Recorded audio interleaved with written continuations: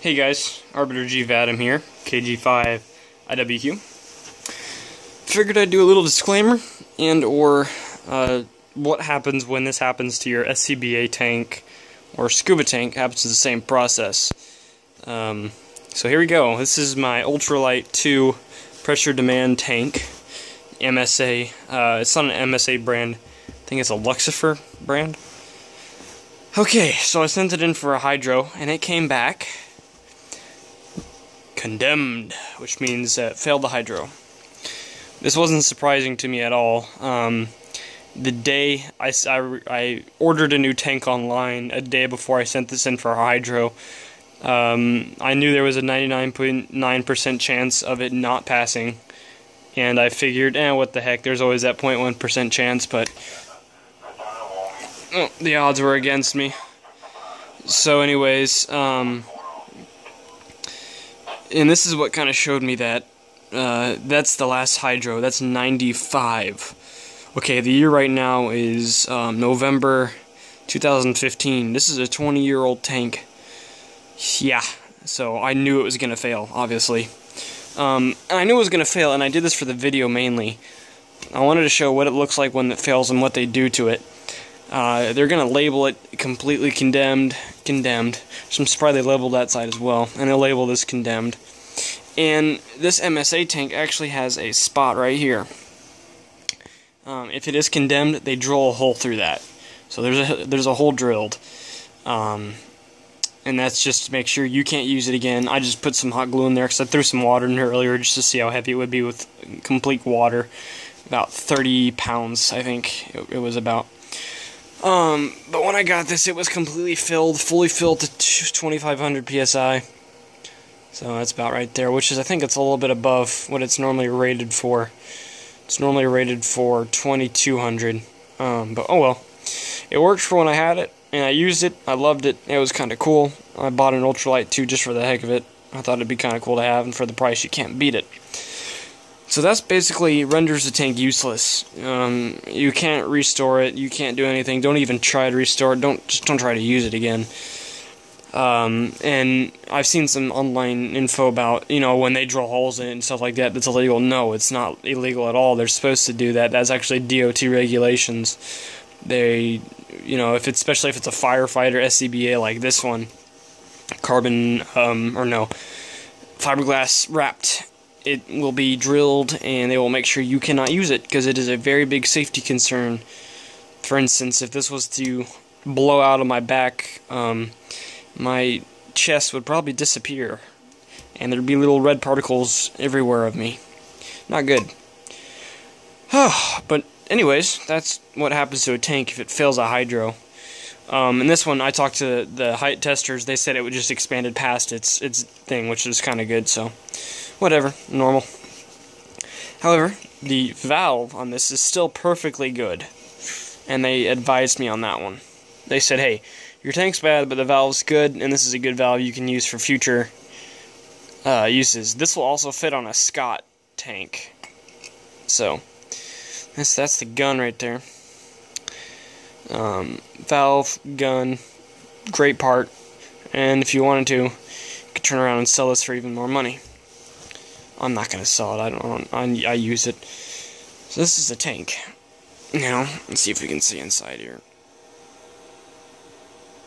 This is a little wet in there because I filled it with water. But yeah, pretty cool. I mean, it was an experience, and nothing wrong with learning experiments. I really wish it didn't condemn, though. I gotta say that, because this was a expensive tank. I mean, yeah, the person that I bought it from, he's refunding me the money for it, so I'm not too fed up with that or anything. This is a good buyer, or good seller, sorry. But oh well. My next tank's gonna be an aluminum tank.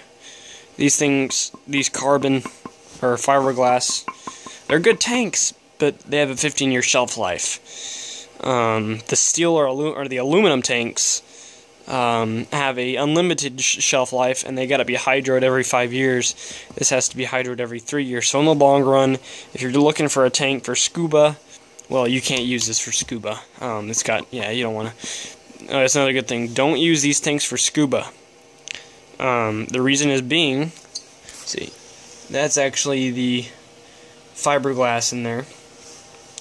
That will corrode, and within a month of using it, you'll notice problems. You'll go to get it hydroed, and it will not pass, guaranteed, because of that reason. So don't do it. Not a good scuba tank. A good firefighting tank, not a scuba tank. This one weighs about 9.6 pounds empty. It's not that bad. What else? I guess the aluminum tank weighs about 20 pounds, so noticeable difference in weight, but oh well. I'm not, like I said, I'm not too mad about the refund and new tank and everything. What else? So, what do you do with a blown or bad tank? Well, there's not much you can do with it. It's pretty much scrap metal at this point. People, I mean, there's a lot of weird things you can do with it. There's somebody that drilled out a big hole and put a bucket lid and made it into a bird nest, and it was hanging it in his porch. Other people have put a stand on it like this and made it into a lamp post or lamp stand for a book reading light or something, whatever. And then people cut it in half and they make it into door stoppers, put a little bit of rubber at the end. Personally, for me, I'm going to take it to a ranch and put some holes in it. And it's not much use for it for me, and I think I'd have a little bit more excitement doing that. And maybe I might just put some tannerite and record it. I don't know. That'd be kind of cool. Yeah, pretty simple little failure, I guess. Anyways, if you're looking for a Scba kit to buy or not buy, I do not recommend buying one that has a fiberglass tank that has out of manufacturer's date. Remember, I said for fiberglass tanks, it's a 15-year shelf life, and it needs a 3-year hydro. Every 3 years, it's got to have a new hydro. On the other hand, aluminum tanks are pretty much, depending on some interior things, the metal can harden and that will snap the metal. You don't want to mess with that on aluminum tanks, but that, you're more likely crashing in an airplane liner than an aluminum tank or one of these tanks blowing on you. And that's all thanks to hydro. So, but yeah, I mean, in my opinion, if you're gonna go with, hey, I want an Scba kit, I thought it was cool, I want to buy one, go with an aluminum tank. It's going to be heavier, but in the long run, I think you're going to be much more happy with the performance, along with reliability. I mean, 5 years versus 3 years, shoot.